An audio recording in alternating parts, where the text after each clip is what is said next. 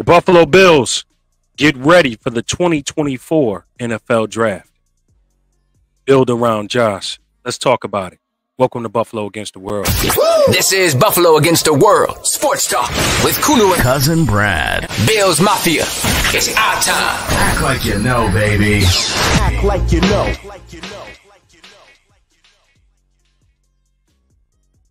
Welcome everyone to another edition of Buffalo Against the World. And with me as always is my cousin Brad. We are back in the building, cuz man, how you doing, man? I'm doing good, man. I'm doing good. Thanks everybody for tuning in. Welcome to Buffalo Against the World with Kulu and Cousin Brad. First off, before we get started talking about Bills and everything, I just want to give a shout out to Strong Memorial Hospital in Rochester, New York. 8 years ago today, they gave my son heart surgery, saved his life, and he is absolutely doing wonderful. So shout out to Strong Memorial Hospital before we even start. Shout out to them. Shout out to nephew, man. Glad you are still here with us, giving us those wonderful smiles and doing all those wonderful things that you're doing in this world, man. Appreciate that. So, cousin Brad, with no further to do, why don't you take us around the league? What's happening around the league? What's happening with the Buffalo Bills? And let's start with some breaking news. Let's go around the league. We're going around the league. A lot has happened today. All right, let's go on around the league. First off, I want to announce the Eagles that they have gave wide receiver Devontae Smith a 3-year contract extension with the Philadelphia Eagles, making him an Eagle until 2028. Shout out to Ohio State. Colts defensive tackle DeForest Buckner agreed Monday to a 2-year deal for $46 million, making him a Colt until 2026. Bengals put a franchise tag on wide receiver T. Higgins, who requested a trade last month. They anticipate that he will not be showing up to Bengals voluntary offseason workouts, which I don't think he did today. So nothing there. Another wide receiver in some contract dispute issues. Wide receiver Justin Jefferson entering the last year of his contract, scheduled to be paid $19.74 million, was not present this morning at Vikings voluntary offseason workout today. So, I mean, hey, I don't know what's going on. They better fix it. Somebody gonna snatch him up. Primetime player. This is some legal news going on right now. Chiefs wide receiver Rashee Rice and his friend Teddy Knox are being sued in Texas for over $1 million in actual damages and $10 million in punitive damages for by two people for being involved in the 6-car crash that occurred on March 30th in Dallas. I'm glad he's being held accountable for his actions. And oh yeah, the Jets have new jerseys, sort of. I mean, they're the same jerseys that they had opening week, but they're new now. So, I mean, who really cares? Yeah, no. I mean, anybody watching this, they don't care about the Jets. We're just gonna skip them. Go ahead. Well, let's show them for the sake of. Oh, look at those gross, ugly things. Look at those. Ugh. You know what? To be fair, Brad, I think we can say this though, right? Let's take a page out of New York's book by going back to the red helmets, at least bringing the red helmets back. Please, Buffalo.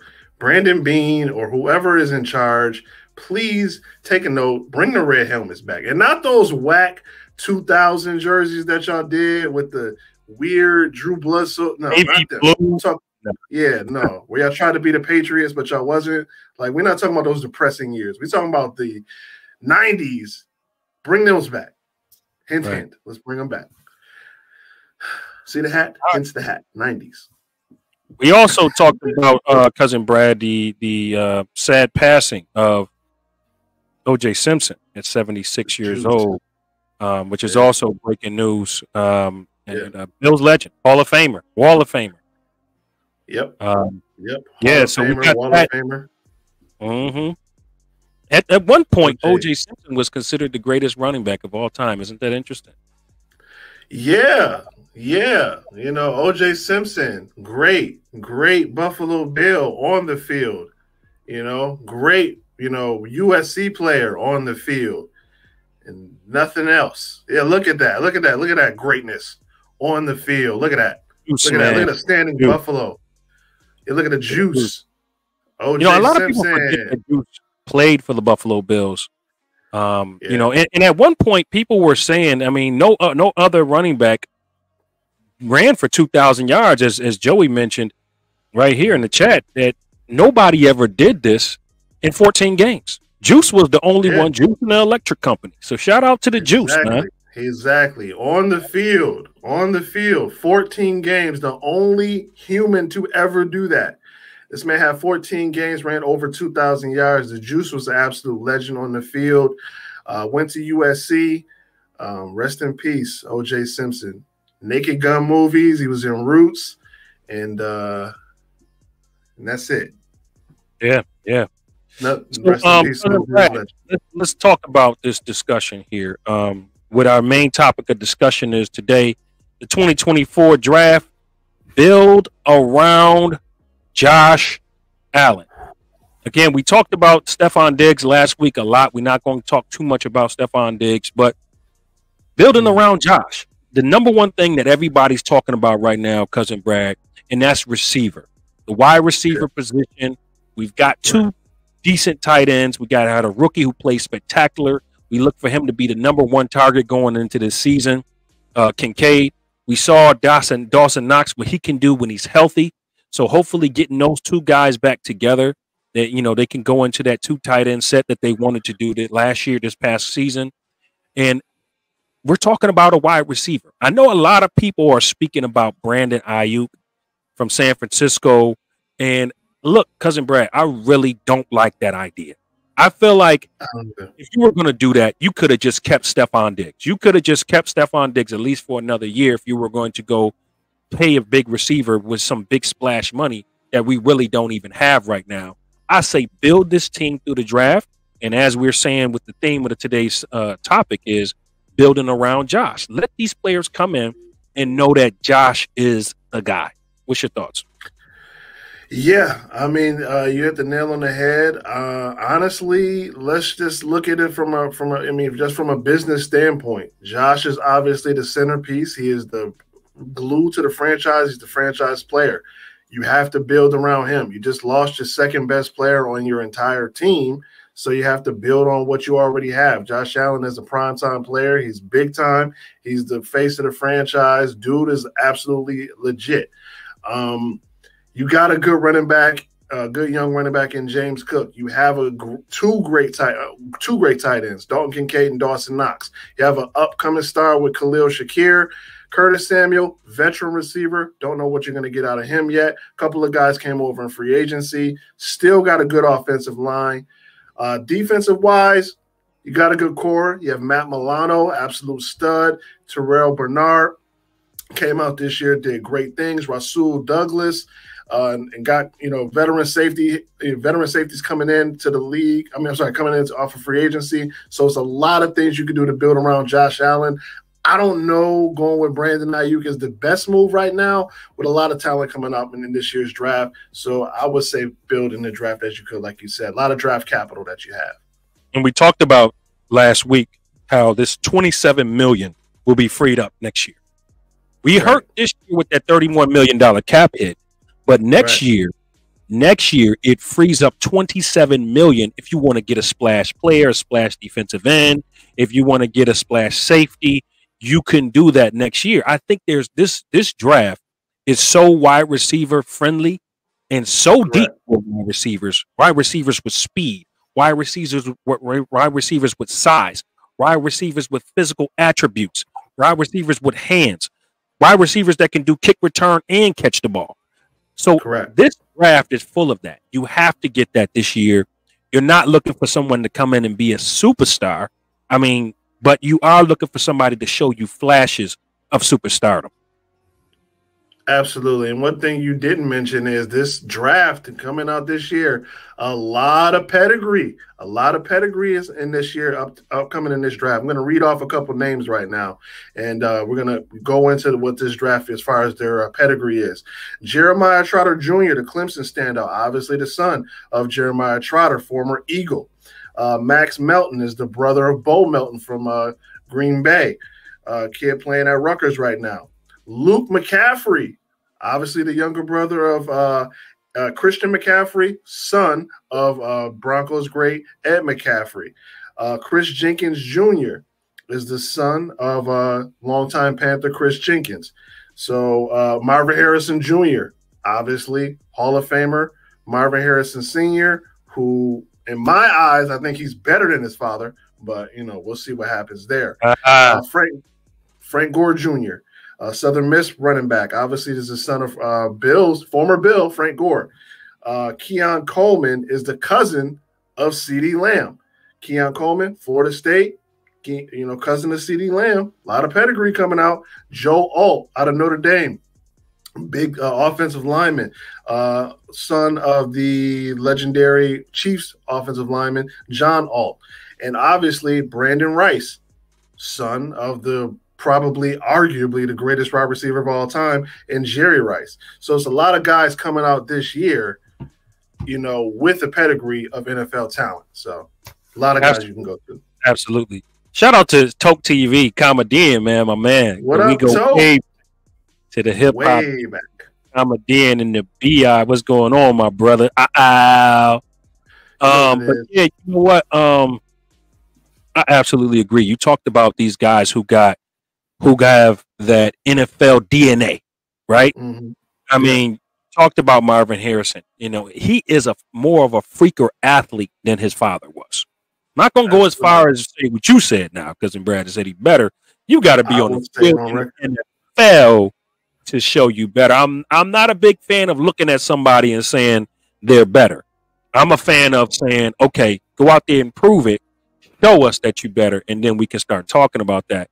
But yeah, you mentioned a lot of good guys, but it's a couple guys you didn't mention that I really like. Like I like Legette, and we talked last week, and I said, if you can, get Brian Thomas Jr. at 28 and come back in number 2 and grab Legette. I want both of them. These are 2 possible number 1 receivers.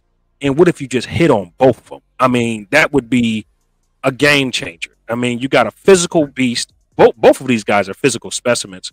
Both of these guys got 4.3 speed. Both of these guys could be possession receivers and deep threats. And they're both bigger, stronger, faster. Okay. I think that's perfect for what Josh would have on the outside. He tends to overthrow a lot of guys. And these guys can jump. These guys can leap and snatch the ball out the air over corner smaller DBs. I like those guys, and I would hope that we can grab one or both. I agree with you, but I mean, at the same time, you don't want to overcrowd the wide receiver room here on this team.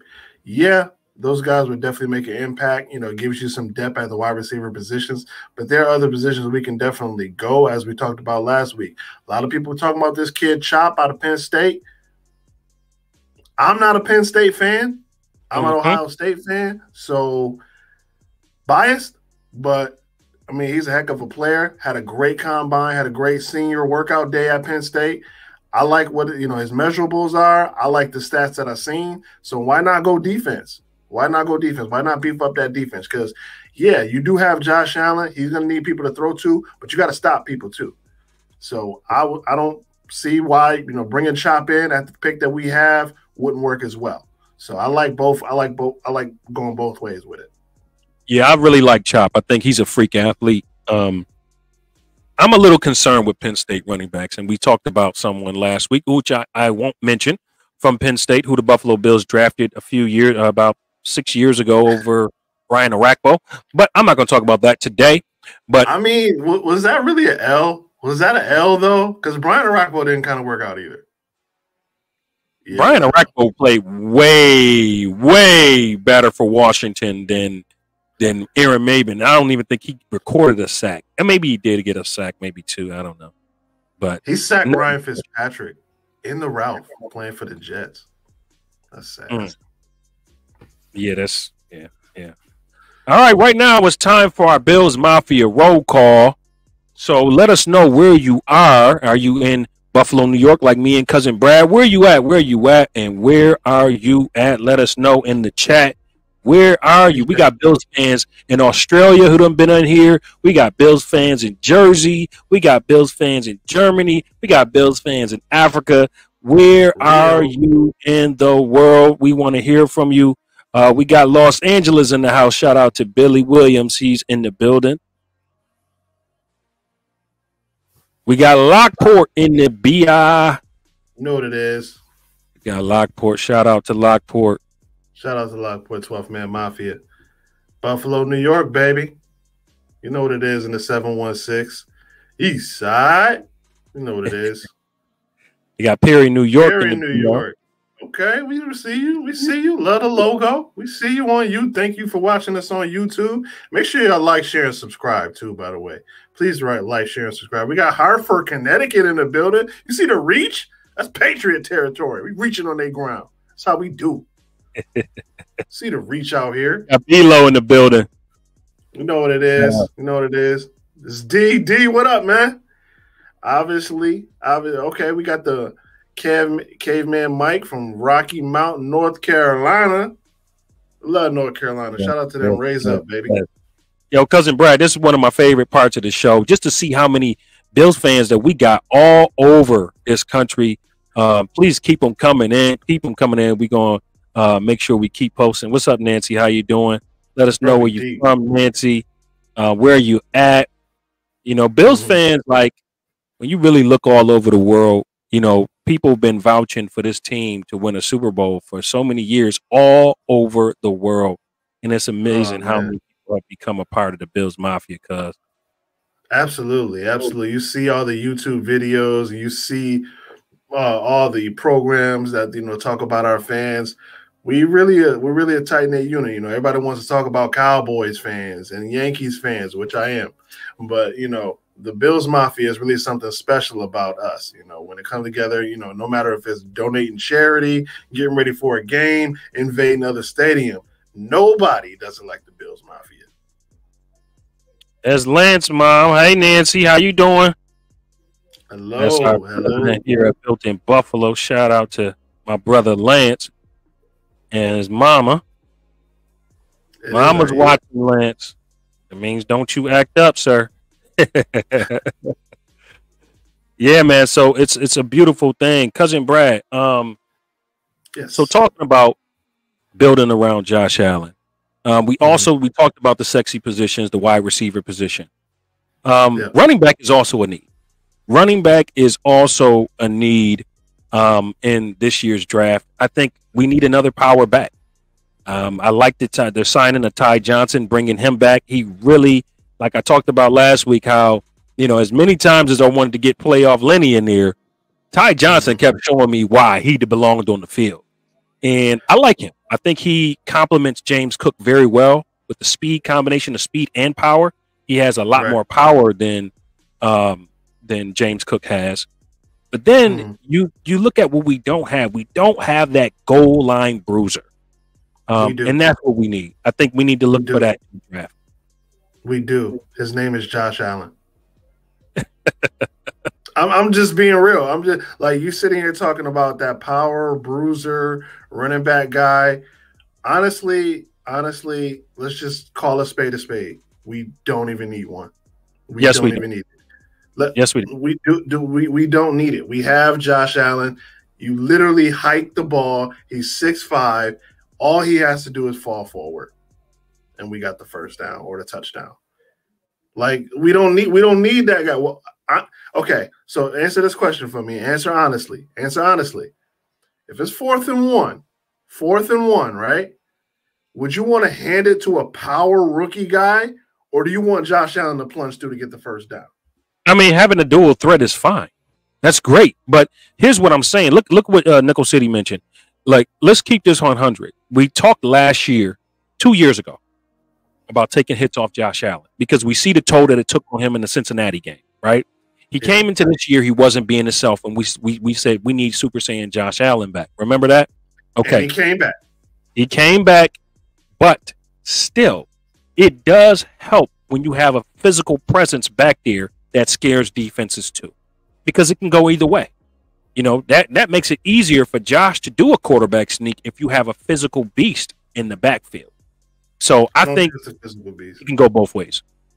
I don't trust a physical beast. I want my quarterback to fall forward and get the first down or the touchdown. Like, it works. Like, it works. I wouldn't mind another speedy guy back there. Let's catch the ball up the backfield. I don't care for the big King Henry, Saquon Barkley dudes. I'll let the Ravens take care of that, bro. I want a dude that Josh can throw out of the backfield, don't want to check downs and get us a couple of yardage. Them big backs like Jerome Bettis and all them boys like that, them days are over. Them days are over. We got the quarterback to tush push and all that now. Like, we don't need that no more. Here's the thing you got to keep in mind, though, Cousin Brad. The Bills want to play a lot more 12-man, right? They talked about that last year. They want to play that a lot more this year with the 2 tight end set. So they want to get more physical. They do want to get more physical. So typically, you want a guy who can, get you those short yardage downs. And you, like I said, man, as great as Josh Allen is physically running the ball, you have to take hits off him because we're going to need him for the long run now. We don't have 2 superstars like we had before on offense. We just got one now. So we have to take hits off of him. We have to play smart. And it's just like anything else. What is Michael Jordan without a team? You need a team to do their position. You don't need a quarterback playing every position. I mean, he can, but you don't need him to do that. You need, and we're going to talk about this later in the discussion when we get into, what the Bills need this year. Hold on. Patrick Mahomes just won. Him and Kelsey are the stars of that team. Aside from Rashad Rice, obviously, we know why we can name him. Can you name another receiver on that team? Nope, I sure can. Exactly. That's my point. So, yes, it's nice to have a compliment, a big guy to get those big yardage. But honestly, I want my quarterback to just plunge in there and get it. I can die on that. I can die on the sword. Like, we wanted Josh Allen to come back. I want old Josh Allen back. He arrived. And he came back and he was a Super Saiyan and everything was fine. Everything was fine. Bringing another big back in, I would rather have a guy that can throw the defense off when we run the big package with the 2 tight end sets, a speedy guy that can run out there and be another receiver or go in motion and become a slot receiver out the backfield and catch some passes, give him somebody to throw to. I don't want that big plunger guy anymore. That's not what I want. Bills fan says, I agree. Allen takes too many hits at times. And think about this. Last year, he had the shoulder injury. The year before that, he had a elbow injury. We have to be careful. This is our investment over the next 10 years. And I know what we like to see. We like to see bruising football from this guy. And he's exciting to see it like that. And he gets into the game when we see him like that. But we got to be really, really careful how we use him. And again, we got to make sure that we taking care of him as well, because injuries are part of this game. Injuries are part of the NFL. You have to protect your quarterback. You don't want him straining too much in a season. You want him to save some of that energy for the playoffs. Right now, I want you guys to like, share, subscribe to the channel Built in Buffalo. Do that right now.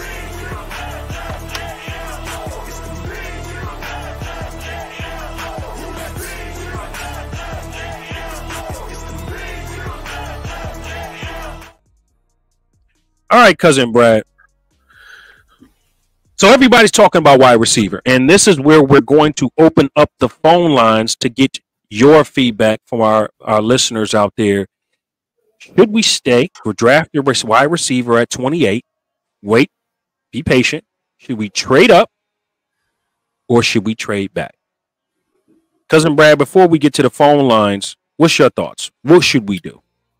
I would wait. There's a lot of wide receiver capital coming out of this draft. If we were chasing for any other position, I would say trade up, but I think we have a lot of draft capital, so I will wait at, we're 28, right? We're 28?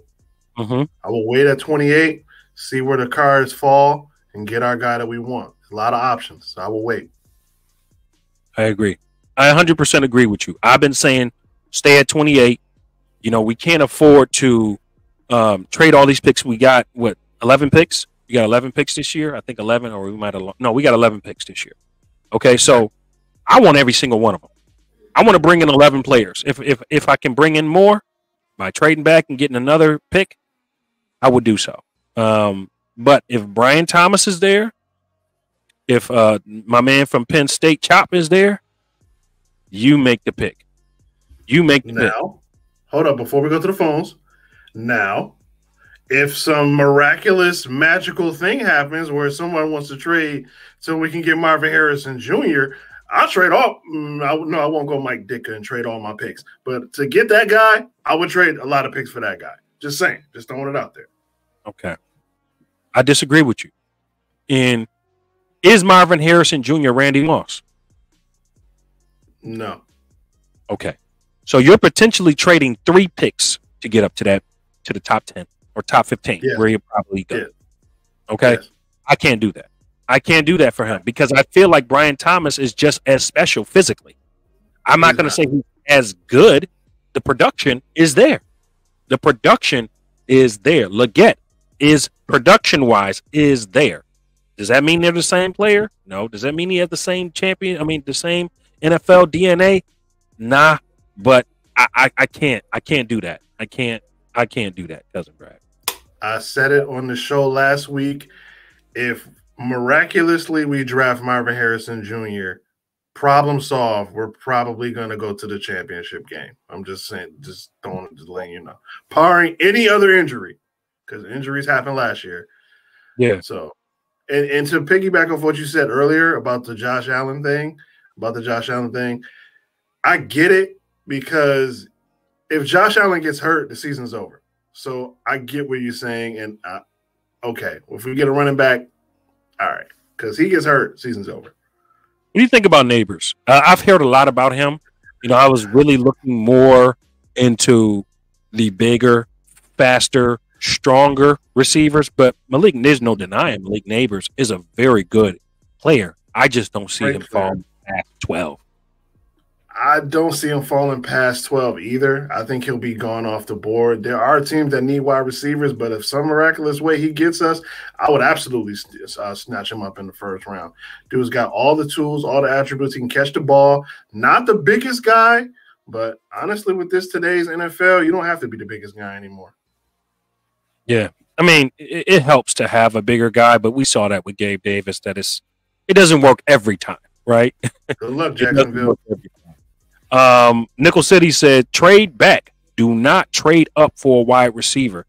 And in this NFL that we talking about today, running backs have become less and less valuable taking in the first round.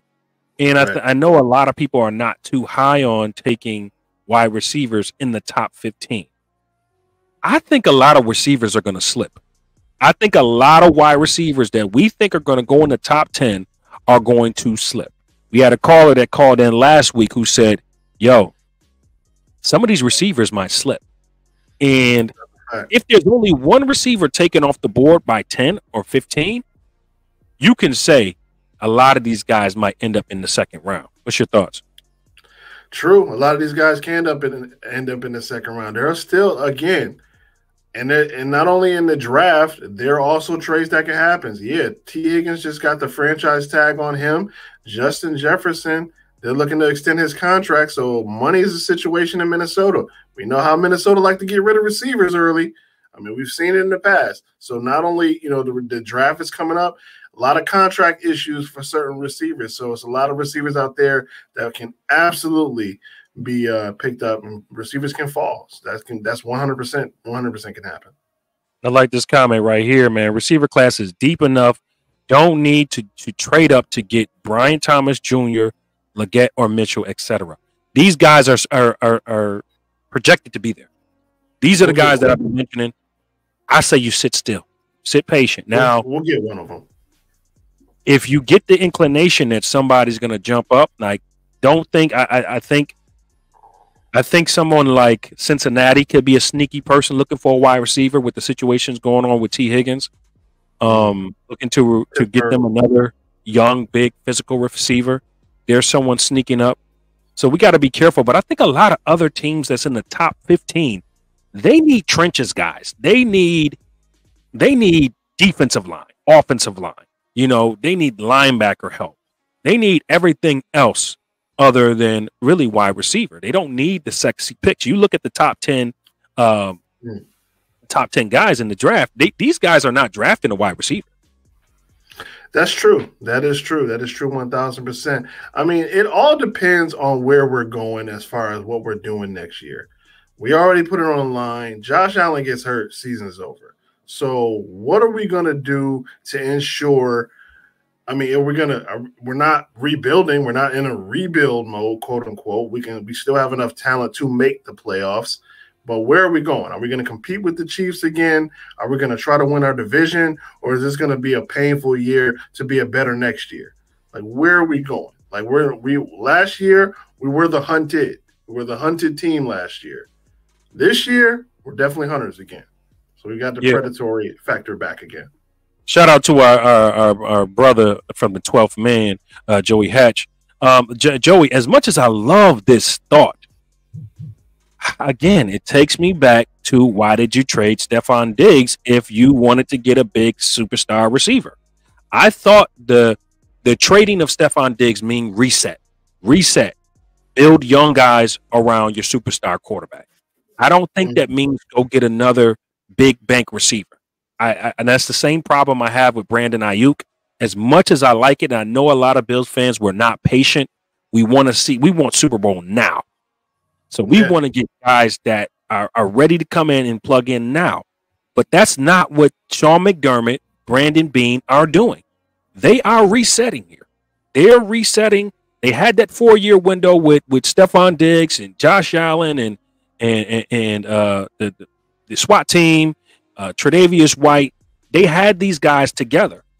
It didn't work. It didn't get us there. So I don't think trying to go for a sexy big-time receiver is the answer.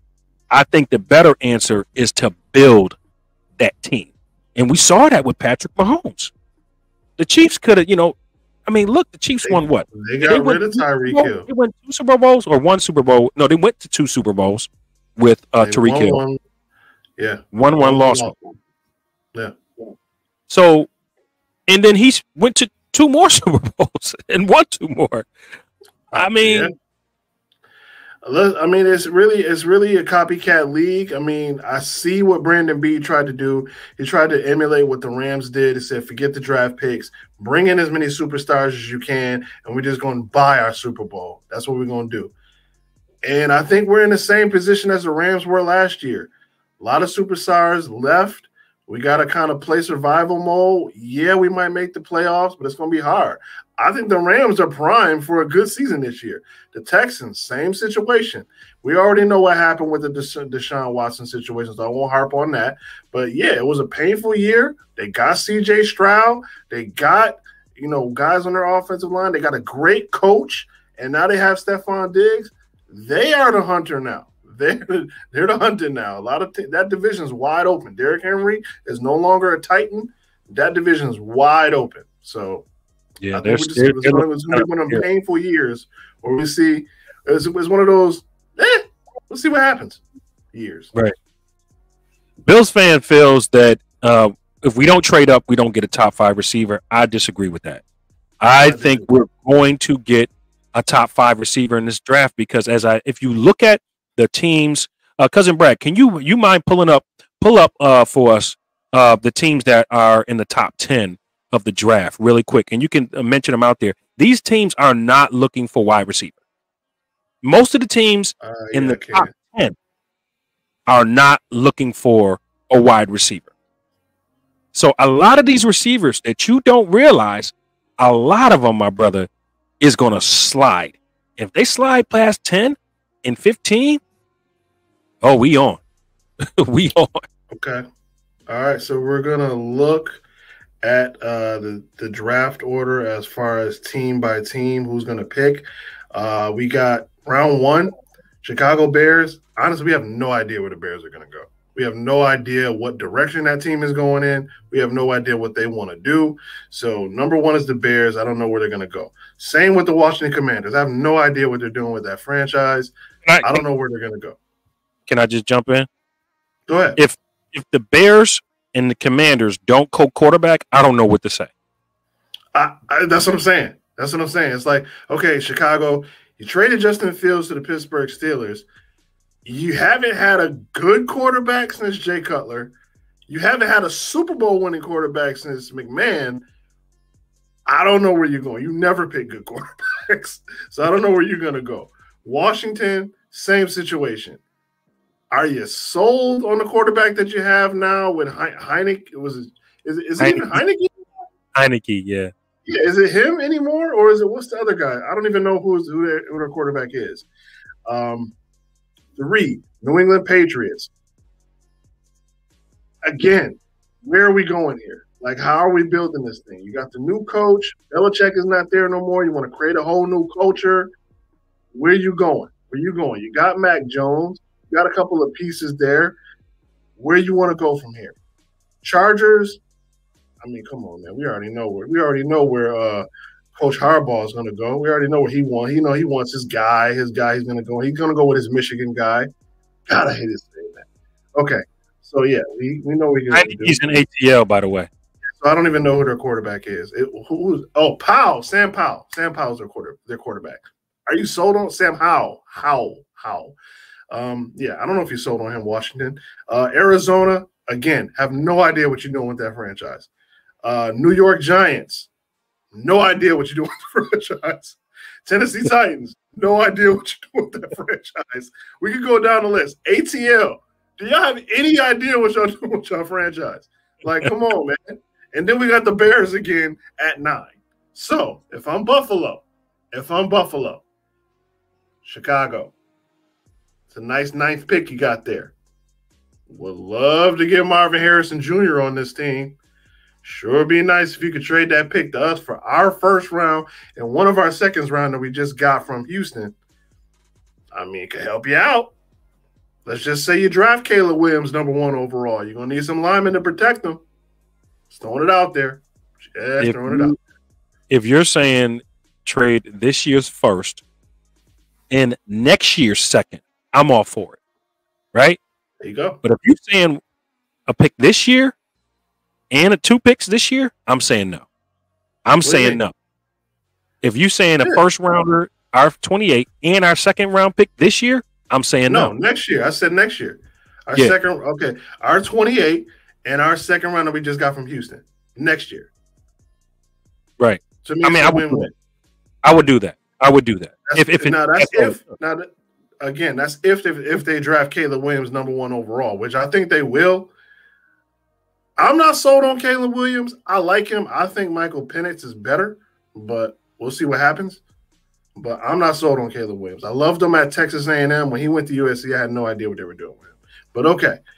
But yeah, so going back down the line, you got New York Jets. They got a lot of players. They're pretty good. They're looking for a good season this year. Minnesota at 11, Broncos at 12, Raiders at 13. Watch out for the Raiders. The Raiders are going to make a huge splash in this year's draft. Watch out for them.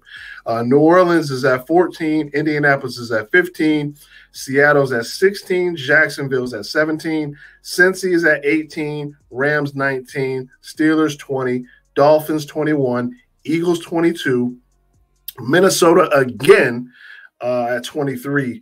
Dallas, Green Bay, Tampa Bay, Arizona again, then Buffalo, Detroit, Baltimore, and then San Francisco. So now you mentioned Minnesota. Minnesota could be a sneaky because they got 2 first-round picks to snatch a receiver. Now that's a possibility, especially with all the situations surrounding Justin Jefferson right now. Go ahead. Dolphins don't see that. Don't see that either. Jacksonville, after they just paid Gabe Davis, I don't see them doing that in the first round. I see them beefing up their line. Yeah. So, again, you mentioned a lot of teams, Cousin Brad, that probably not until 19, 20, where we'll see receivers start coming off the board the way I'm looking at it here. So you mentioned Minnesota. Now, Minnesota, you just got rid of Kirk Cousins. Kirk Cousins is gone. So now, do you move up with one of those first-round picks that you have to get Caleb Williams or Michael Penix? I think you can. I think you can jump over. Let's look at the teams you're going to jump over. Arizona has Kyler Murray. Los Angeles has, the Chargers quarterback. What is his name? I'm sorry. Herbert. I'm blanking. Herbert. Justin Herbert. Herbert. Yes, Herbert. You can jump one of those teams to get your guy. So a lot of things can happen in the draft. In Minnesota, one thing about Minnesota, they are notorious for messing up the draft picks in the first round. So we'll see what happens. Yeah, definitely the Chargers. I mean, they traded both. They got rid of Keenan Allen. They got rid of Mike Williams. They're looking to get a receiver. Yeah. They will be a sneaky one to probably try to jump up to grab Marvin Harrison Jr. Right. Because they reset completely at the wide receiver position. I think they're going in the same direction as us when it comes to Herbert's the leader. Yeah. Keenan Allen probably put a lot of pressure on this young quarterback. Say, hey, get me the defensive line. Yeah, that defensive line. A lot of money on that defensive line. So you got to free up some space and get Herbert some guys to throw to. Yeah, absolutely. All right, right now, I want you guys to make sure you go like, share, and subscribe to the Built in Buffalo channel. We'll be right back.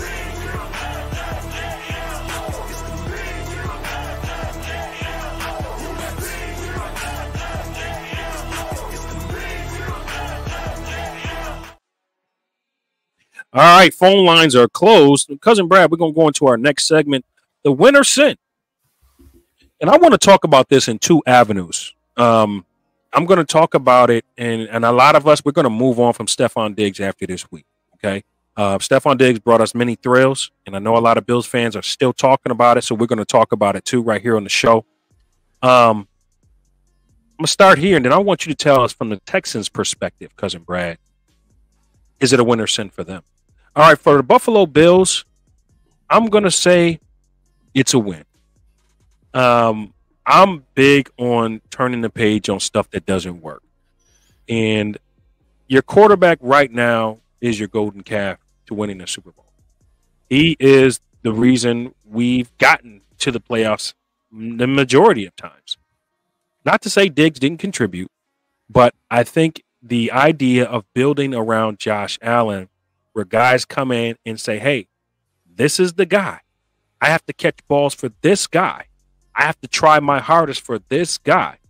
It's no longer Josh Allen kind of being little broed by Stefon Diggs. And Stefon Diggs is demanding the ball when he's not open. Josh Allen forcing it into windows where he can't force it just to get this guy his touches so that he can get his incentives or whatever the case may be, or so he doesn't complain. Also, the relationship became strained. Here's the thing, Cousin Brad, that, when you have friends, right, and the media is constantly coming at you, friends and teammates, right, and you don't defend your quarterback, that's something that Stefon Diggs did not do. He had many opportunities to stand up for Josh Allen, and he did not. But every time Josh Allen was in the media, he stood up for Stefon Diggs. And to me, that if it don't go both ways, the friendship ain't real. So you can tell the relationship was strained. And then we ain't even going to get into the tweet about Bills Mafia fans because I want to respect and love Diggs for what he did do for this fan base and not the little stuff that he's moving on. Wish you the best, but don't hope you beat us. But the reality, Cousin Brad, is ultimately you get this guy out of the locker room. You get the build around guys around like Kincaid, whoever this rookie wide receiver is going to be, and automatically they know who their offensive leader is. Okay. So, dude, you want me to go from the Texans, or you want me to say if it's a win or sin for us? I mean, you can respond and then go to the Texans if it's a win or sin for them. Okay, so it's a sin for me. It's a sin for me as far as the Buffalo Bills. Diggs, he was our guy. He was our guy. Yeah, he's gone. I'm over it. It is what it is. But it was definitely a sin. You don't let that type of guy go. Josh and Diggs, you're going to let those guys run till the wheels fall off, till one of them is hurt or one of them can't go anymore. That's your bread and butter. Yeah, he made a disappointing drop in a playoff game that probably could have won us the game, possibly. Bass makes the kick. Maybe we go into overtime, and maybe we beat the Chiefs on our home turf this time. So I'm not going to necessarily say that's where the downfall was, but it's definitely put a big hole in our roster for this upcoming season. I don't know where this team is going. Are we in a rebuild? I don't think we're in a rebuild. We got a lot of pieces, so it's definitely a hole there. You definitely left a hole in the roster right there. So it's definitely a sin. I'm not going to vilify the guy. Was he the best teammate? Was he the model? Oh my gosh, this is my guy. And this, no, he wasn't. Were there outbursts on the sidelines? Yes. Could they have been avoided? Yes. But dude's not a villain. He's not a terrible player. Like there was no fights in the locker room as far as I know. I mean, it just didn't work. It wasn't meshing well. The media makes it look worse than what it is. So Stephon, we salute you. Thank you for everything you did for the franchise. Best of luck in Houston. Now, as far as Houston, I'm just going to read off some names. C.J. Stroud, Joe Mixon, Nico Collins, Dalton Schultz, Noah Brown, Brevin Jordan, Tank Dell. Oh, yeah, and they have Stephon Diggs now. Absolute win for them. They were sensational last year. Under D'Amico Ryans, that whole team, they were absolutely amazing last year. C.J. Stroud is for real, Ohio State guy all day. But now you add Stephon Diggs, they can knock the Chiefs off. They're young enough, they're fast enough, they're talented enough, and they're well coached. They can knock the Chiefs off. So 100% win for them. I 100% agree with you. I really like the Texans. They're a young football team. You said it last week on the show. They're exactly what we were 3 years ago, on the come up, on the rise, and made a very surprise run. I mean, who thought this with a rookie quarterback that these teams would go to the division? I mean, did they? Yeah. They went to the AFC? Yeah, they listen, man. This team they were one win away. One win from making the championship. Yeah, so I think it's a win for them, even though I know it comes with Stephon Diggs. I know what comes with Stephon Diggs. He's going to want the ball. But the fact that it's a 1-year contract, I think he's going to be on his best behavior. So I think it's a win. You want to ride that wave, man. You want to ride that wave. Yeah, it's a 1-year contract. Pretty much if you Stephon Diggs, you plan to be on that team the following season because that team's going nowhere but up. Yeah, definitely. Definitely, cuz. All right, so, cuz, I got a question for you. And all the fans out there, what do the Chiefs have that the Buffalo Bills do not have? Okay? Now, we're not talking about coaches. We're not talking about rings. Okay? So subtract the coaches and the rings. We're going to open up the phone lines in a bit, but right now, tell us in the chat room. What did the Chiefs have roster-wise that the Buffalo Bills do not have? Go ahead, cuz. They have Patrick Mahomes and we don't. I'm just going to be honest. I'm going to be honest, man. I'm going to be honest. That pains me to say it. That pains me to my core to say that. But I'm just, you asked the question, I got to answer it. They have Patrick Mahomes. We don't have him on our team. That's why they win. It's not Travis Kelce. It's not their offensive line. You said we couldn't mention coaches. So the answer to that question is they have Patrick Mahomes. We have Josh Allen. If you switch those two dudes, I don't know what happened. I'm not gonna say what happened, but they have Patrick Mahomes. We don't. I agree. Look, man, and I've gotten to debates with many people, many of our own Bills fans who, yes, we believe in our team, but we accept reality for what reality is. It's just another mindset. It's a championship mindset that this young man has. He doesn't care. He didn't care before he became a champion. He didn't care. He didn't care when he played against Brady. You know what I'm saying? And that loss actually helped propel him to where he is today. Right. When he barely lost to Brady, need I mention. So unfortunately, Josh is not yet where Patrick Mahomes is. Physically, yes. He do just about everything, and Josh can make any throw. Patrick can't make every throw.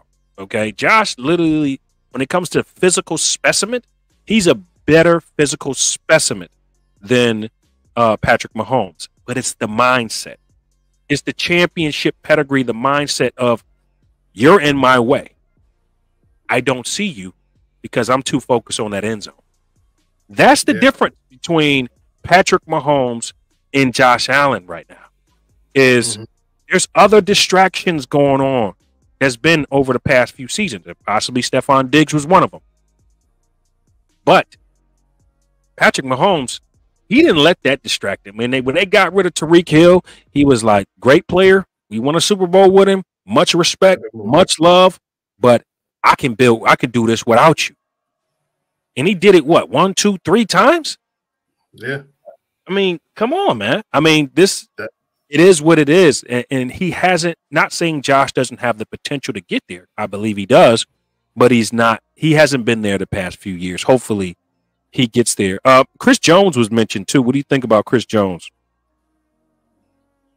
I think he's a great defensive player, but I mean, we have defensive players on our roster that are just as good. But let's just be honest. Patrick Mahomes is a different animal. They changed a rule because of Patrick Mahomes and Josh Allen. Like, he gets the ball, I'm afraid. I'm gonna call a spade a spade. He gets the ball last, I'm afraid. And it's time and time again, we see why. We see why I'm afraid. Josh Allen get the ball, he might throw an interception and give it to the other team. Patrick Mahomes has the ball, I'm afraid. So it's that Jordan factor, like, keep him off the field. Keep him off the field. Josh Allen doesn't have that yet. Josh Allen is literally better than every other quarterback in the NFL. Okay. He is literally better than every other quarterback in the NFL. And I can say that with confidence. But this guy, it's the mindset. It's and this is why I'm so big on adding champions to your roster, because they bring an aura, a pedigree. And we have that. We got Von Miller. We had Mitch Morris, who won a championship. But I cannot sit here, and probably coaches matter too. When you have coaches on your team who've won championships. Before Andy Reid won a championship with the Chiefs, I mean, he was constantly in these games in the NFC with Terrell Owens and Donovan McNabb, and they were in championship games. He was in Super Bowls. I mean, Sean McDermott has been in a Super Bowl. And he didn't win at that time. Andy Reid did not win at that time. So championship pedigree matters. The mindset matters, because sometimes a player can make it about themselves and the other player instead of my team versus your team. You know what I'm saying? Yeah. And I think sometimes Josh can get caught up in that. Cincinnati game, he was looking past Cincinnati and thinking about the Chiefs, clearly. And what happened? Joe Burrow drilled you. You right at home. So we have to get back to that Buffalo Bill pride, where if you play us in Buffalo in the snow in December, like, it's going to be brutal for you. We can't continue to lose in the playoffs. That's not enough. It's not enough anymore. It's not enough anymore. I'm sorry. That whole mystique coming in here in the wintertime, it's not enough. It was not enough to take the Chiefs down last year. It wasn't enough to take down Cincy the year before. I'm just being real. This year is not gonna be our best year. It's gonna be I don't want to say it's a rebuild until the following season, but that's kind of what it's looking like. I'm just being honest. Here. I don't know where we're going in the draft. We'll see after the draft, but this year is gonna be real painful. It's gonna be painful. The Jets are better now. They have Aaron Rodgers back. I don't know if that's going to really work. We'll see. They have a talented roster. Miami's coming back. They have a talented roster. Houston is awesome. Don't forget about the Ravens.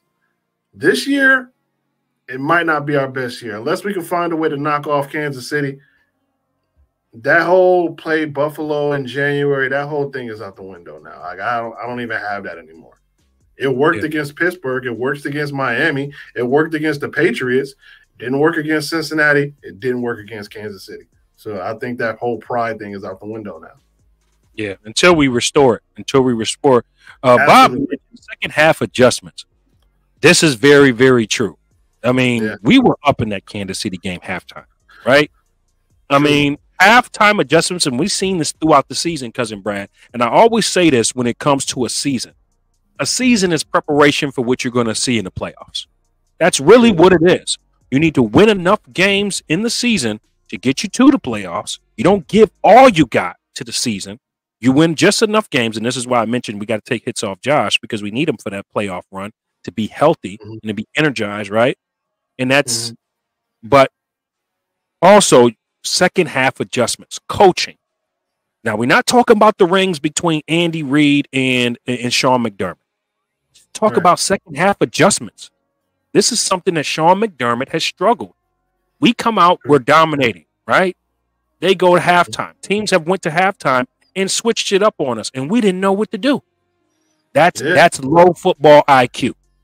That's low football IQ. And you know what it comes back to? Let's just be real. We were afraid Patrick Mahomes was going to beat us in the second half. That's exactly what he did. That second half, it was a chess match. We were up. We were playing afraid. We said, okay, we don't want him to beat us. We don't. Anybody else beats us, that's fine. We don't want him to beat us, and we ended up beating ourselves.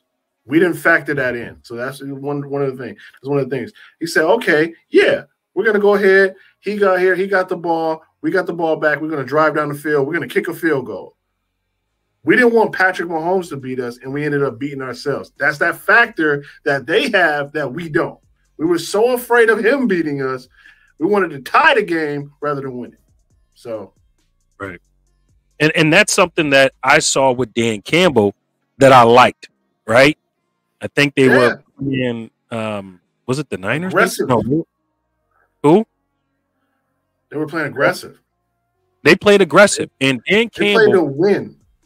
They played Dallas. Remember that on Sunday Night Football? They played Dallas, and he went for the win. It was win or lose, okay? And people were saying he should have just kicked the field goal and trust the defense to go stop him. He said, no, we went to double overtime. Let's win it or go home. And I respect that. I respect that. Exactly. I respect that. I'm going to die on my own sword. I respect that 100%. I want a dude that wants to win. I don't want a guy that plays not to lose. I don't like that. I hate losing rather than what's that quote Kobe said? I am so afraid of losing rather than afraid of not winning. If that was a Kobe quote, I think. Mm-hmm. I'd rather play to win. I think Josh Allen has that mentality, but I think McDermott is different on that. McDermott is more game management. You know, we talked about Cam Newton when he mentioned about the game management, right? Yeah. Funny that, you know, McDermott was the defensive coordinator when Cam Newton was playing, and this is what we're talking about right here. You got a guy that's all in and, you know, all or nothing. You give him the benefit of the doubt. You trust him with the ball. I think this is what we're going to see this year. Turnovers are going to be down because there's not going to be that demand for the ball from Stephon Diggs. So the ball is going to get spread out. Guys who are open are going to get the ball. So I think that's going to be a good thing. But there's going to be a lot of guys that's unproven that have to prove themselves and that Josh Allen has to grow to trust. That's the problem. That's where we run into the disconnect because, we don't have Diggs. You don't have to force him the ball. But now Josh has got to play a lot of hero ball. I'm just calling a spade a spade. Like Curtis Samuel, Ohio State guy, he not Stephon Diggs. Love Khalil Shakir. Hope he has a bright career ahead of him. He's not Stephon Diggs. Love Dalton Kincaid and Dawson Knox. Both of those dudes are proven players. They're not Stephon Diggs either. So Josh is going to have to play a lot of hero ball. So, I mean, Joe Brady's going to have to scheme something together to say, okay, let's let everybody else pick up the slack to where we don't have to worry about Diggs, just like the Chiefs did when they had to worry about Tyreek Hill anymore, because they didn't fall off. They didn't have a dip. They went right back to the AFC Championship the next year. So and that's a system. Yeah. That's what a system does, a plug and play system. You keep your core together, right?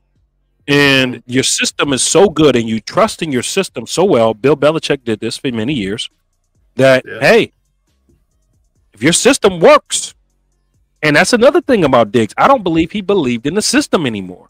So, and the system changed mid-season last year. So we're this reset. These guys are coming into a system and they have to get ingratiated into the system. So I think that's going to be better for the Buffalo Bills. And everybody's saying Patrick Mahomes, that they agree that Patty Mahomes is the difference between the Buffalo Bills and the Kansas City Chiefs.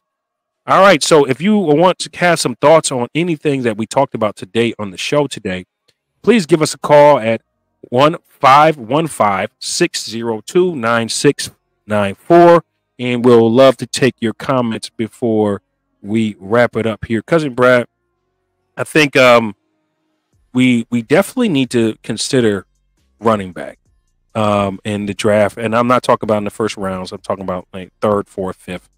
Running back is a key thing. Safety is a need. What's your thought on our safeties currently? Do you feel that the safeties that we have right now with Mike Edwards from the Chiefs, champion, we talked about champions, right? Championship pedigree he brings. And also Taylor Rapp we brought back, who is a champion as well, okay? Do you feel like we upgraded or downgraded a little bit? I don't know. I don't know until we see them play. Christian Benford, Rasul Douglas, excellent players. They plug right in, and there was no drop off. There was actually an improvement. So Christian Benford and Rasul Douglas, absolute set at the corners. But Rapp and Edwards, I would have to see what's on the field. We have to see how it fits on the field. In theory, they would, I don't want to say they would fill the holes that Micah Hyde and Jordan Poyer left. I would say as of right now, they keep us afloat. Yeah. I was looking for more of a thumper and, like the guy from Indy that we was looking at. But, I mean, he's had injury issues, so that's a whole nother thing. But the thing is, Mike Edwards, I mean, he's sufficient. He's sufficient for now. He's not the long-term option. He's on a one-year deal. I don't see him as the long-term. I like Rapp. I do like him more at the free position than in the box type of guy. I don't believe he's the long-term answer. And I've said this on many shows, all the way up until last season that just passed. I want to see Elam trained to become a safety. He has the size. He's 6'3". He's 205. He runs a 4.3. You got to find, and this is what I say about McDermott. When you have talented players, physical specimens, you have to find a place for them on your roster. They may not play the position that they were drafted to play. Okay, right now we're set at corner. I think we're good with Douglas. We're good. And Benford. Which the question mark right now is safety. And Teron Johnson, we forgot about him. We got to show him some love. He keeps getting forgot about. He keeps getting forgot about like he's not there. Dude is probably the best nickel corner in the business. Nickel corner. Agreed. Absolutely agreed. But again, we've had so many problems tackling guys like Kelsey. I mean, I don't believe Taylor Rapp is hitting Kelsey. I mean, no, I don't see that. I mean, Mike Edwards might know them a little bit, but I don't see him hitting him. I was looking for a bigger safety, a guy that's a little bit bigger, about 6'1", that can tackle and has ball skills. Obviously, you're not going to get another Micah Hyde and Jordan Poyer right away. That's going to take time. Yeah. Right. All right, we got a call right here. Let's take a call. 716-208. You are on Buffalo Against the World with Kulu and Cousin Brad. Talk to us about what's your thoughts on what do the Chiefs have that the Buffalo Bills don't have, roster-wise? What's your thoughts? Hey, what's up, y'all boys? This is D. How y'all doing? What's good, D? What up, D? What up? Yeah, what's going on? I see y'all still do y'all thing, man. Keep it up. Keep it up. Thanks, bro. Thank you. Appreciate Thanks, you. The obvious answer is Patrick Mahomes. A lot of people are probably pointing to Andy Reid, but when we talk about players on the field, right now Mahomes is in his Jordan era. He's in his bag. So what we have to do is we focused on it before. We made a run at him. It didn't work. Mm-hmm. We have to retool ourselves, get ourselves back straight, so then we can compete with Patrick Mahomes again. Because right now, there is no team in the NFL that's ready to compete with the Chiefs. It's just not. Now, D, here's a question for you. Physically, Josh Allen, many would say, is better than Patrick Mahomes. What do you think is that missing element? And we know about the rings. We know about the rings. We know about the championship experience. But what is missing? Is it? Do you think Diggs being gone kind of elevates Josh to that mentality as the undisputed leader of the Buffalo Bills? It had to. Because now he's the main. He was one of the main voices when Diggs was here. So now Diggs is gone. Now you have to take the reins of the offense and let everybody know you're following my lead. That's what he has to do now. Now the pressure is on him to take what he has at his disposal and make it work for him, just like Patrick Mahomes did when Tyreek Hill left. Absolutely. You know, his contemporaries do it all the time, so he has the talent. I think he will do it, to be honest with you.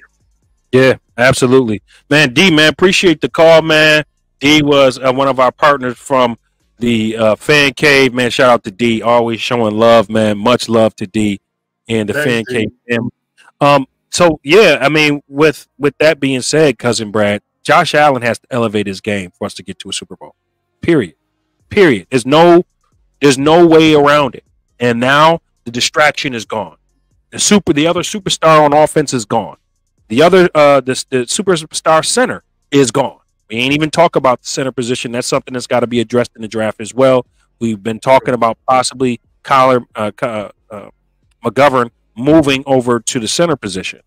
So maybe that will happen, but you still got a hole there at offensive line. And this offensive line played very well. I mean, I think this was the best offensive line we've had in the last 5 years. Absolutely outstanding. Osiris Torrance, we stole him in the draft. Dude was a straight stud the entire year. So outstanding. They played absolutely outstanding. I just don't know what direction this team is going to go in. Because now, you know, we didn't even mention this. Cincinnati is back. Joe Burrow is back. Joe Burrow went down last year. They still beat us, but we were better than them, if that makes any sense. Like, they still beat us, but we were the better team. So yeah. I don't know what direction this thing, because that's the only Jordan killer. That's the only Patrick Mahomes killer is Cincinnati. But the rest of the AFC is catching up, man. Right. All right, we got another caller calling from this 716-553. Welcome to Buffalo Against the World with Kulu and Cousin Brad. Talk to us. Kulu and Cousin Brad. How y'all doing, man? This is good to see y'all face in the play. My brother, what's going on with you? Thank you very much. Slow lane. You know what I mean? I know you probably don't remember me, but hey, you know what? I used to talk with you in the hallway of this school over there off of, what was it, Worley or something like that, with my little boy Vincent, you know. But good to see you, man. Good to see you and all the stuff that you've been doing, man, and educating everybody on TED and everything else, you know. But now back to the subject at hand. Here we go. Appreciate you. Josh Allen. All right. I'm going to get a whole lot of people, man, that's going to call you up and they're going to say, what's the matter with that dude? You know, he ain't a real Buffalo Bills fan and everything else. But, you know, this is how I look at it. I try to get the big picture, all right? I see whenever anything happens, like over on Hurdle, they had Josh Allen jumping over one of the street signs, all right? They got, during the eclipse, Josh Allen jumping over the moon, okay? It seems to me like people are just building him up so much. It's like Josh Allen is God's gift to Buffalo, New York, and football in general. With all these other players gone, and with your boy McDermott last year saying, this isn't going to be like we're tearing the whole team down and a rebuild, all right, but look exactly what he did. Now, it's all about, can you even put Josh Allen in that same category as Patrick Mahomes? Mahomes has been to a Super Bowl. Allen hasn't been to a Super Bowl. Yeah, he's gotten close, but the thing is, when it comes to the point in time when, hey, everybody's got to be clicking on the same page, all right, it all comes back to the quarterback, so they say. And I think that's one reason why your boy Diggs pulled up out of the area, because he, like a lot of other players, hey, they're getting older. They want that ring. And I look at it like this, and I talk with people all the time about this one. When it comes to Von Miller, all right, they should have let him go, because Vaughn is telegraphing. He wants to be Brandon Beane. He wants to learn how to go and sit upstairs and pick people out. He's not ready. He don't want to play no football no more. So, you know, I just wanted to get my little 2 cents off, and hey, man, do your thing. You know, I'm going to be sitting back listening to you, man, and hey, you're doing good. Thank you, my brother. I greatly appreciate you, man. Man, listen, that's a very interesting perspective there, Cousin Brad. Look, you know, this is something that has been said. A lot of Bills fans feel that perhaps Stefon Diggs stopped believing in this team. Perhaps he stopped believing in McDermott. Perhaps he stopped believing that this championship window that has been talked about all over the net is closing, you know. And I mean, I think this reset really was to save McDermott. I'm going to sit here, and I said it last week. I believe if you don't reset and you come back here with the same roster, some of the same core guys, and you get the same result, it's going to fall on McDermott's head. McDermott had to let those guys go, or a good amount of those older guys who they wanted to bring in and pull that Rams way of trying to do things and try to buy a championship with paying all of these guys all of this money. And it didn't work. It didn't work. And now they're saying, okay, McDermott, we're going to give you some younger players, better players, your players that you're going to draft. Make it work this time. They're going to give them another 4 years to try to make it work. What's your thoughts? I mean, it's been McDermott's team for going on, 6 seasons now. Like, he's drafted the guys. Brandon Beane has brought guys into free agency, and they've built this championship. They built this team literally from the ground up. Before Brandon Beane and Sean McDermott got here, this team was an embarrassment. Let's just call a spade a spade. We didn't make the playoffs. He brought a team back. And sometimes you're absolutely right. We need a guy to get us over that hump. Are there coaches out there that can possibly do that? Maybe. I will say maybe. I don't say yeah. I don't want to say definitely yes. But I don't think McDermott is the issue. Let's just, again, I'm going to say it again. This is going to be a red shirt year. If y'all follow college football, this is a red shirt year where you say, honestly, I don't have any expectations. It's like, if we make the playoffs, hey, how about that? If we don't, like, all right, we tried. But this is the year where you see – wait. This is the year where you see what your team and your veteran leadership are made of. Because if your veteran leadership are like, hey, man, we're going to let y'all go out there and we're going to see what happens. But if your veteran guys can rally around the losses that we just got in April and make a run at this thing, that's veteran leadership on another level. Cousin Brad, I can't accept that. As a diehard Bills fan with 17, I can't accept a red shirt year. I can't. I cannot, especially when 70% of the reason why we were in the playoffs is because of 17. I absolutely cannot accept that. Let's take another call. This is going to be our last call of the night. 716-940. You are on Buffalo Against the World with Kulu and Cousin Brad. And I know tensions is hot, but make sure we don't have any profanity on this show. So please keep that out of it. What's your thoughts? Hello, everybody. It's Joey Hatch again. Joey, what's good, my brother? 12 man. Always a pleasure. I just got to throw a little something out there now. Josh Allen, come from a small town, had no big stars around him, didn't get much publicity because he didn't have a lot of recruiting or anything like that. He, one star, I think he was, or something like that, right? Patrick Mahomes has been around big-time players his whole life. They have groomed Patrick Mahomes. He was around the Yankees when they were winning championships because of who his family was. He has been brought along for a long time. Josh Allen had none of that. So if we're talking about players, my player is Patrick Mahomes and Chris Jones. Because if Chris Jones did not bull rush Dawkins into Josh Allen, that would have been a touchdown to Shakir. So that's my defensive player. Offensive player would be Patrick Mahomes because he's been groomed for this and Josh hasn't had that chance in his life. Now, am I saying Josh cannot get there? No, I'm not. Josh is way physically more talented than him. He just does not have the accolades as of right now. I love that call. Beautiful call. Thanks, Joey. We appreciate you.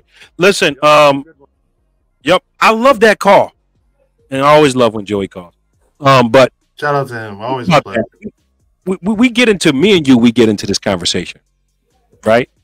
We get into this debate about Jordan and LeBron, right? And we look at LeBron wasn't really groomed. He was kind of declared the best in the world, or the heir apparent to Michael Jordan, when he really didn't even go to college or prove anything. I think right now, Josh Allen's in that boat. Physical talent. He's in that boat where he wasn't groomed. Joey makes a very good point. He really wasn't groomed by any championship pedigree. Really, Sean McDermott is really the closest guy who's had championship. Well, Brian Daboll as well. Brian Daboll won a championship and a national championship. But that's it. He hasn't really been groomed by champions. And that may be the difference between, and you look at a lot of this. We talked about this in history because I'm big in history, and for those who really know me, they know that if you go back and look at some of these players, like, and these coaches, they learn from somebody. Andy Reid, and then he passed it down to Sean McDermott. Andy Reid comes from the Holmgren tree. You know what I'm saying? Look at all of these guys. Belichick came from the Parcells tree. These guys passed the knowledge down for the next generation. And we saw that. So McDermott is part of that Andy Reid tree. So hopefully he gets it. But I mean, I think he has a very good point there. What's your thoughts on that? Either you got it or you don't. Because we see this go either way. We see this go either way. Patrick Mahomes' dad did play for the Twins. I think he did have a stint with the Yankees. So, yeah, you can probably pick stuff up as far as George Steinbrenner. I'm a diehard Yankee fan. You can pick stuff up. Patrick Mahomes went to Texas Tech. They weren't that good. They weren't that good when he was there. Josh Allen didn't have any he went JUCO. He was an absolute star in JUCO. Went to Wyoming. They're not scaring anybody in the Mountain West Conference. But it really depends on who you are. You say, Belichick fell off the Parcells tree. Yeah, and Bill O'Brien fell off the Belichick tree, and we see what happened there. Josh McDaniels fell off the Belichick tree. We've seen what happened there twice. So, Matt Patricia went to the Lions. They were awful, and then went back to the Belichick tree. Joe Judge, another one. I can go on and on with names to where you said they have championship pedigree and it doesn't work out. So that's a possibility. We're going to see what this team is made of. This is I don't want to say make or break year for Sean McDermott. It probably is, but we're going to see where this team heart lies. Are you going to roll over and die for this season, or are you going to rise to the occasion and surprise some people? That's what this team is. But as far as pedigree and you bred for this, bro, either you got it or you don't. Well, and I'll say this. You two players can have similar physical attributes, right? And Josh Allen physically was compared to Patrick Mahomes as soon as he came into the league. I mean, they did that throwing contest, literally before Josh Allen came into the league. They were saying that Patrick Mahomes had the strongest arm they had ever seen until Josh Allen came. So right there, measurable wise, their ways of getting away from defenses and scrambling the ball, both of them were able to do that. So they were compared. But this is what I really like from Joey's point and this goes to our comment here. We're learning from Alex Smith too. Let's not talk like Alex Smith didn't get these guys to AFC championships a few times before even I think he even went to a Super Bowl. Alex Smith went to the Super Bowl with the Chiefs while Patrick Mahomes was there. So he did not. They were already on that way, on that path. They just needed that one player that was going to take them to the next level. So Alex Smith also plays a role, and that's all valuable to a young quarterback. When you're groomed to say, hey, we're winning. We already are winning culture. We just might need one or two players to take us over the hump. Alex Smith did not go to a Super Bowl. Alex Smith was pretty good in San Francisco, came to Kansas City. They went to the playoffs, but he never went to a Super Bowl. I don't even remember them doing that. Who did they play? The Patriots? I believe so. When did that happen? Yeah, because I don't remember them making it past the first round. Alex Smith has been. He's great. I mean, great dude. Dude's a great player, and whatever everything Alex Smith been through with his leg situation in Washington. Shout out to Alex Smith. To me, in my book, Alex Smith. Patriots. They played Patriots and they lost. Let me see the year here. Okay,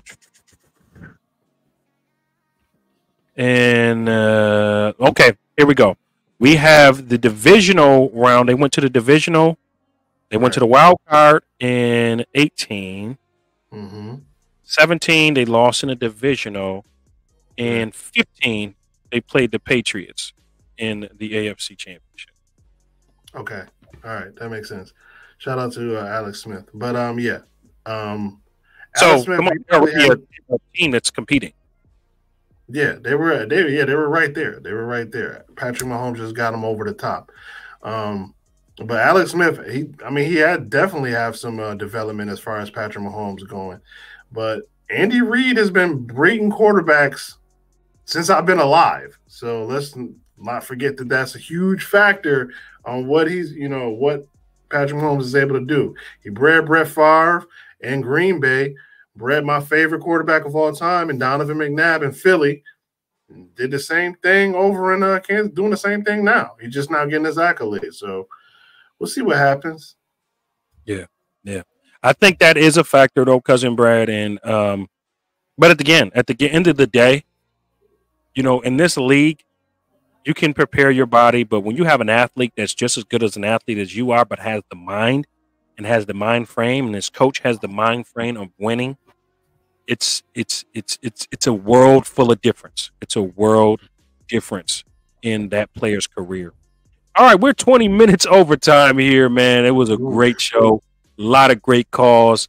We really appreciated everyone coming on with us today. Look, man, the draft is coming up, and whatever picks that the Buffalo Bills are going to make is going to really determine whether this team can make another playoff push and possibly a Super Bowl run. What's your thoughts? Okay, before we go, I know we've been talking about the show, and I'm sorry, I should have did this earlier too. We got to give a shout out to you, man. We got to give a shout out to you. Educator of the Year for Buffalo Public Schools, a finalist. We didn't talk about that at the beginning. That's how humble of a person that you are. So I definitely want to give you your flowers before we get off the air right now. My co-host, Emmanuel Kulu, nominated for Educator of the Year for Buffalo Public Schools. So shout out to you, my guy. I should have said that at the beginning, but I didn't think about it. But shout out to you. Man, thank you, man. I appreciate you, man. Look, man. Hey, we got to know ourselves, man. Know thyself is my theme. And it's really important that we teach our children the truth about life. So with that being said, man, thank you, Cousin Brad. I salute you, man, and being a great co-host that you are in every ride that we've done, and we've done it together. So let's keep this going. Buffalo Against the World, as always, make sure you like, share, subscribe to the Built in Buffalo platform. Built in Buffalo is the reason why Buffalo Against the World is here. So if you want to keep hearing more of us and all the other great shows, make sure you like, share, subscribe to this channel. We out. R.I.P. OJ.